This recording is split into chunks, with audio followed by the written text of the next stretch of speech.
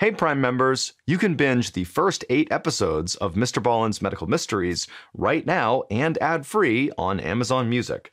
Download the app today.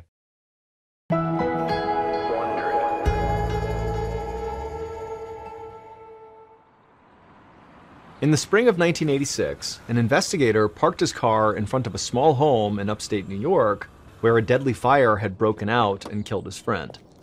The fire had long been extinguished, but the investigator was there now to try to figure out what had caused it. When the investigator entered the house, his eyes widened in shock. He couldn't believe how extensive the damage was. When he made his way into the bedroom, where the fire had apparently started and where his friend had died, what he saw there sent a chill down his spine and confirmed that this was no ordinary fire.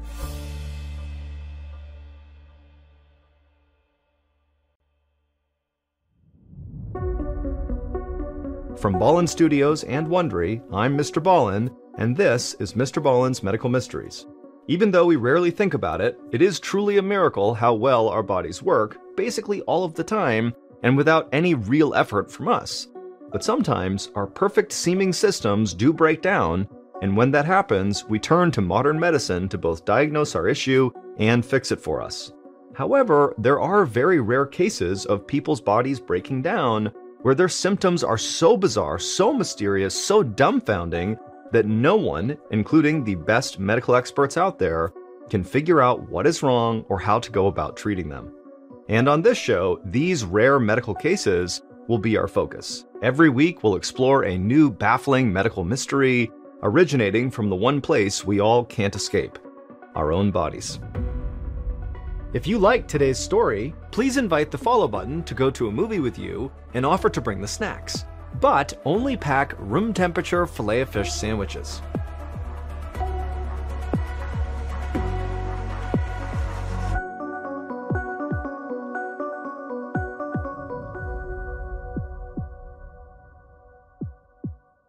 This week's story is called Ashes to Ashes.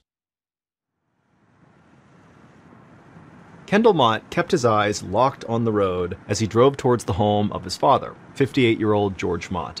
It was 6 p.m. on March 26, 1986, and the sun was hanging low in the sky over Crown Point, which is a small country town in upstate New York. A few hours earlier, 32-year-old Kendall had received a phone call from his sister Kimberly. She had called their dad multiple times over the course of that day, but all she kept getting was his answering machine, so Kimberly was worried. Part of that worry came from the fact that their dad lived alone since he had divorced their mom a few years back. On top of that, his health was declining. George was an ex-smoker, and now he had some serious issues with his lungs. He used an oxygen mask, and he'd just recovered from a bout of pneumonia that had sent him to the hospital for a few days. Kimberly was afraid their dad might have fallen or passed out, or maybe even something worse. She knew it would be somewhat convenient for Kendall to stop by their dad's place on his way home from work, so she called him and begged him to go by and make sure their dad was okay. And of course, Kendall had said yes. But as Kendall drove through the woods down a lonely 2-lane road, he really wasn't too worried. He had visited with their dad at his house 2 days earlier. George was taking his medications and was in good spirits considering all the issues he'd been dealing with. Kendall was sure there was a reasonable explanation for why George wasn't answering his phone. Maybe George's friends picked him up and took him to a local diner called the Wagon Wheel, where Kendall knew they liked to hang out. If that was the case, then Kendall knew he wouldn't be gone for very long, and so Kendall planned to just wait inside the house until his dad came home, and then once he was back and he knew he was okay, Kendall would call Kimberly and everything would be fine. And regardless of if there was a problem or not with his dad, Kendall was happy to pop by because he was close with his dad. His dad used to be a firefighter, and he was very devoted to his profession. He spent long hours at the station away from the family, but since his retirement a few years ago, he was much more present in the lives of Kendall, Kimberly, and their children. And that really made Kendall happy.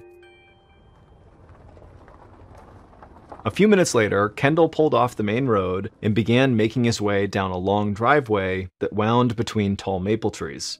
George lived in a tiny one-bedroom house in a sparsely populated area about 4 miles west of town. It was very peaceful and quiet and green out there. The nearest neighbor lived about a half mile away. At the end of the driveway, Kendall parked his car a few feet away from his dad's house. He hopped out and then walked up to the front door. But as he got closer, he noticed that the windows near the front door looked a little bit different. They had a dark tint to them, kind of like the windows on a limousine. Kendall thought that was very strange, and he figured he would investigate once he got inside. And so Kendall got up to the front door and he knocked, but his dad didn't come to the door. And so Kendall reached down and tried the doorknob, and right away he felt two things. One, he felt the doorknob was already unlocked, and two, most importantly, he noticed the doorknob was hot to the touch. And immediately a bolt of fear shot through Kendall, because a hot doorknob could mean there was a fire raging inside the house. And so Kendall immediately whipped open the door and looked inside, but there was no fire. In fact, the house was totally quiet and nearly pitch black. Kendall instinctively reached over and flipped the light switch, but the lights didn't turn on in the house. Even worse, there was this thick, dark haze hanging in the air that was impossible to see through. It smelled a little like smoke, but it also had this strange, sweet odor to it that made it much more unsettling. Everything Kendall was experiencing just felt totally dangerous. Whatever was going on here, Kendall knew it had to be bad, especially given the fact that his dad had lung issues. Breathing in whatever was in the air could not be good for him. So Kendall stepped into the front living room and yelled out for his dad, but there was no reply. Kendall felt his way through the furniture in the living room towards the back of the house to the bedroom where his dad slept, but when he got there, again, he just couldn't see anything. Kendall was really starting to panic now. He was desperate to get his hands on a flashlight, but he didn't have one, and he didn't have one in his car, and so Kendall turned, sprinted outside, got into his car, and sped over to the house next door to see if the neighbor had a flashlight. Luckily, the neighbor was home, and they did have a flashlight, and so after explaining what was going on, the two of them raced back over to George's house with this flashlight. But when Kendall arrived back at his dad's front door, he stopped. He was holding out hope that his dad was not home, and that he was safe, and that whatever was going on inside of his house had nothing to do with his dad. But Kendall also realized that now that they had this flashlight, when the neighbor went in there and shined it around, he might reveal something totally horrible to Kendall. And suddenly Kendall, standing there right in front of the door, he just felt like he couldn't handle that. He couldn't go in and see whatever happened to his dad. So Kendall stayed outside as the neighbor clicked on his flashlight, pulled the collar of his t-shirt up over his nose and mouth, and stepped into the house. The next few minutes were agonizing for Kendall as he waited to hear what was hidden beneath the black haze inside his father's home. Finally, the neighbor emerged from the house, and from the grim expression on the man's face, Kendall could tell something horrible had happened.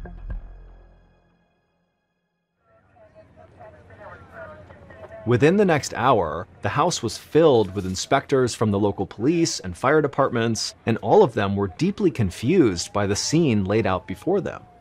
It didn't take them long to determine that a fire had broken out inside of George's house, but the way the fire behaved just didn't make sense.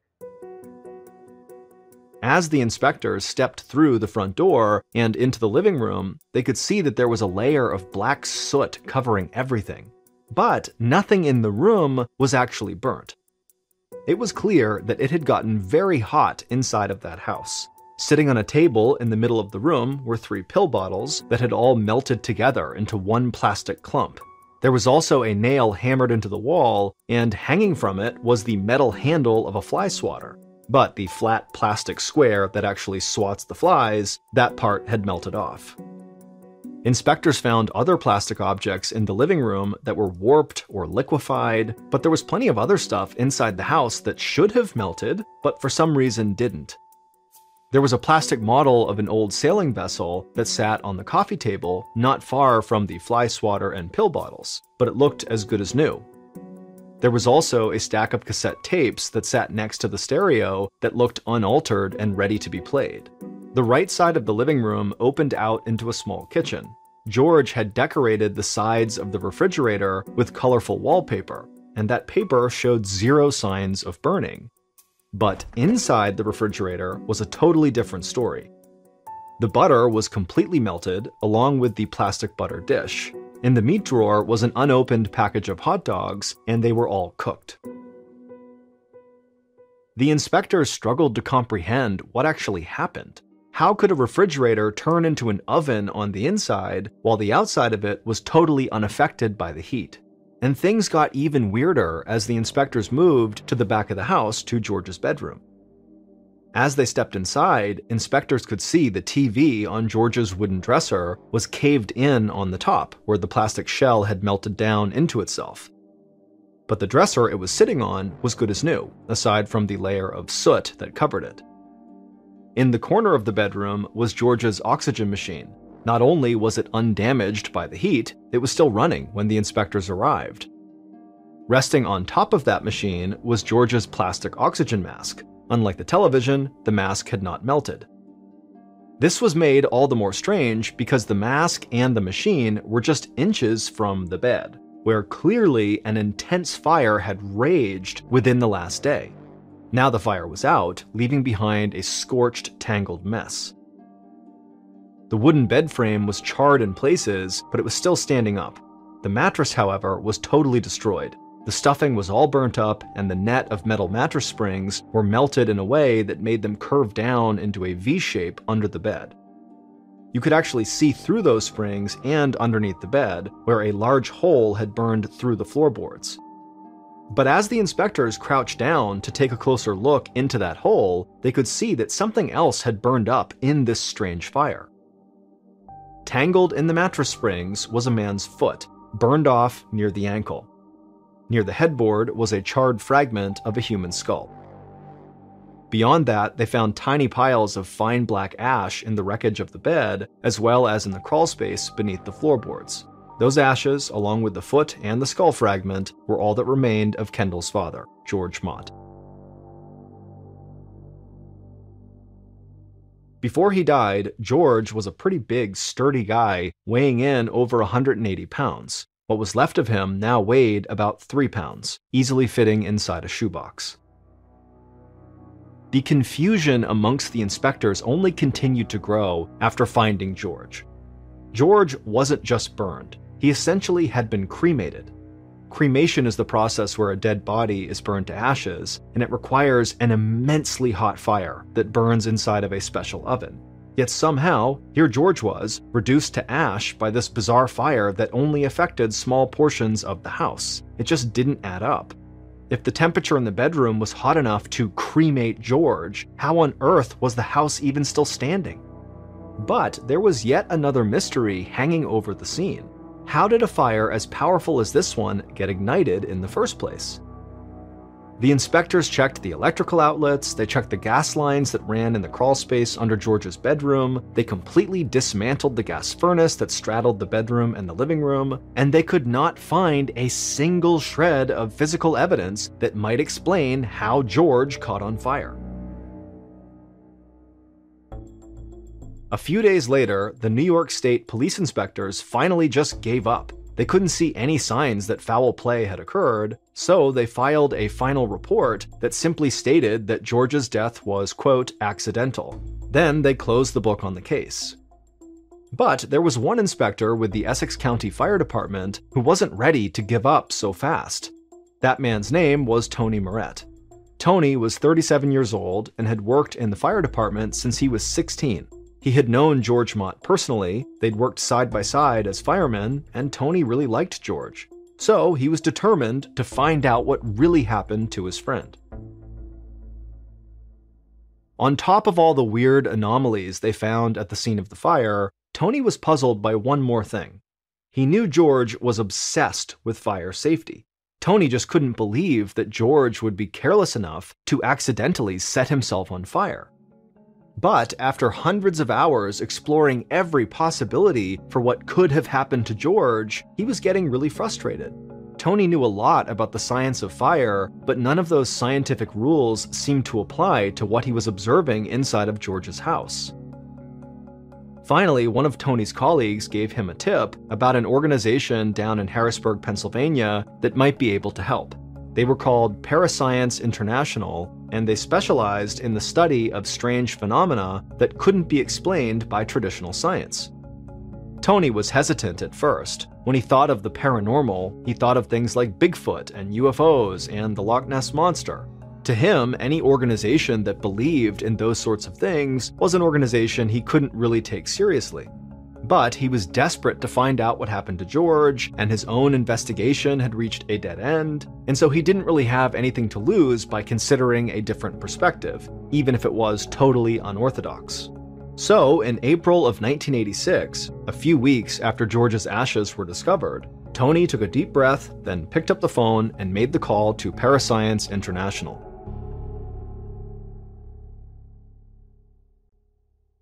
When the phone rang 400 miles away in Harrisburg, it was answered by a man named Larry Arnold. Larry was a 37-year-old school bus driver during the day, but in his off time, he devoted many hours to this group of parascience experts. For the last 10 years, Larry had worked with them to investigate many strange and unusual events. But Larry's greatest passion was studying fire phenomena that defied explanation. So, when Tony told Larry what he needed help with, Larry was immediately interested. Larry listened intently as Tony flooded him with details about the strange case of George Mott. The body reduced to fine ash, the lack of damage to things near the body, the inexplicable pattern of melting and burning throughout the house. The more Larry heard, the more intrigued he became. And so, by the end of this call, Larry said he'd be happy to drive up to Crown Point, examine George's house, and see if he could make any sense of it.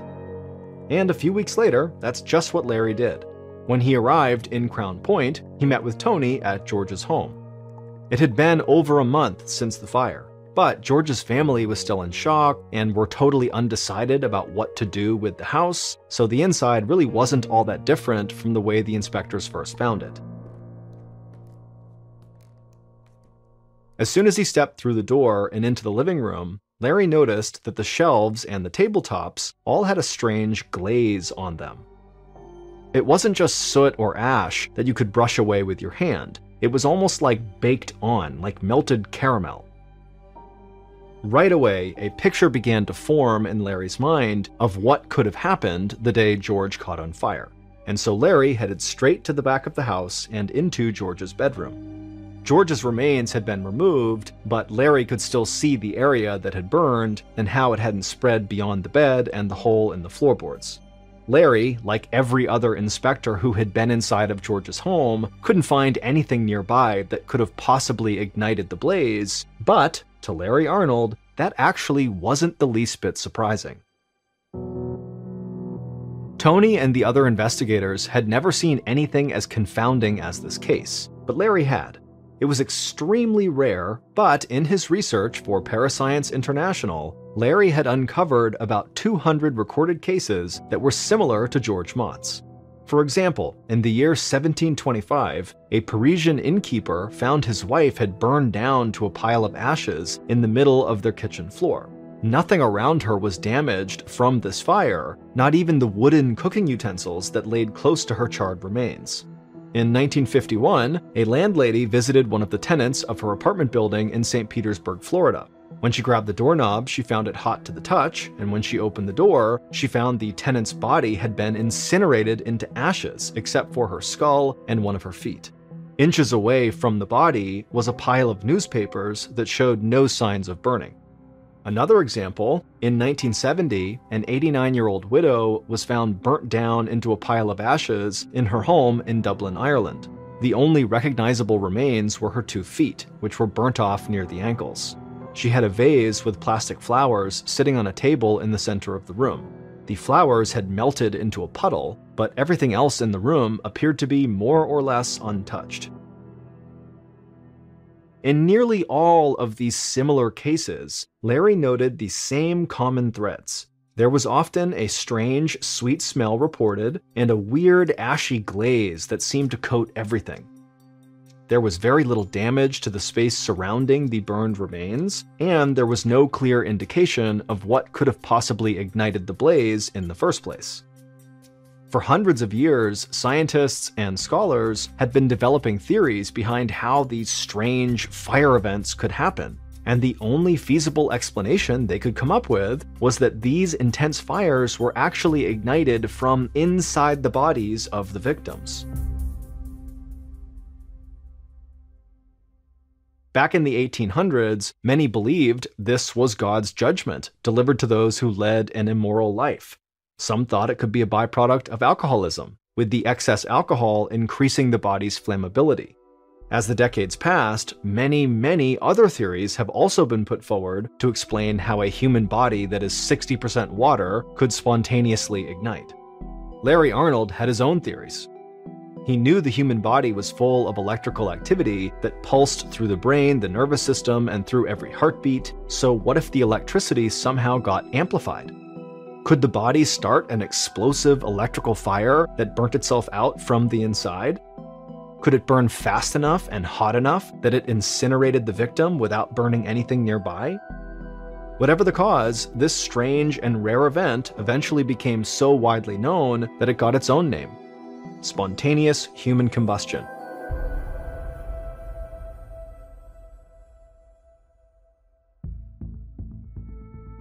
When Tony heard Larry's theory, he thought it sounded crazy, but he also thought it made more sense than any other explanation he'd heard for what happened to George. By the time Tony officially finished his own investigation into the death of George Mott, he concluded that the cause was spontaneous human combustion. But despite Tony's support of this theory, the official reports by police never changed for George Mott. His death is still listed as accidental, with no mention of spontaneous human combustion. While there are many believers in the theory, the vast majority of scientists dismiss spontaneous human combustion as pseudoscience that is unsupported by physical evidence. And the physical evidence in this case is still contradictory and confusing. But despite not fully understanding what happened, for instance, why the outside of George's refrigerator was untouched while the hot dogs inside were cooked through, Larry felt confident in his conclusion that George Mott was indeed a victim of spontaneous human combustion. According to the wishes of George's family, his ashes were sent to a crematorium, along with his foot and what was left of his skull. Then, after that second burning, George Mott was scattered at sea and finally laid to rest.